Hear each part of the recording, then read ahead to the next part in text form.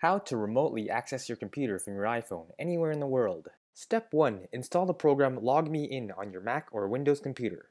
First, open up a browser and go to logmein.com. Go to Products, select LogMeIn Free. Create an account. Type in your email and password. Confirm your password. Select your country. Select Personal. Click Continue. Click on Download and Install Software. Once finished downloading, go to the folder where you downloaded the program and double-click the program to begin installation. Check off the checkbox and click Install. If you locked your Mac or Windows computer, you'll be asked to type in your computer password.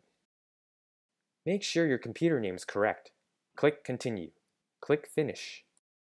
Step 2. Install the LogMeIn app on iPhone. Go to the App Store, search for LogMeIn.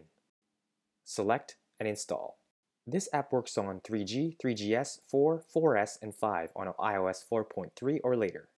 Open up the app, click on I have an account.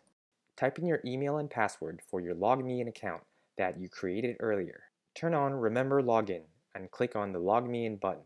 Click Not Now. Select your computer. Select the computer icon below. If you locked your Mac or Windows PC, you will be prompted to log in with your computer username and password. Turn on Remember Login. Click on Login. Select Continue. Here is a live view of your computer screen. To select and open a program or folder, move and position the screen so that the cursor is directly above the object and tap the screen to select. Now, I'm going to attempt to change my computer password. To type, tap the keyboard icon. To zoom in, tap the magnifying glass. You can check out your files. To right-click, tap the mouse icon and then tap the screen. To download files from your computer, return to the main menu by pressing the X icon and End Session. Select the Documents icon.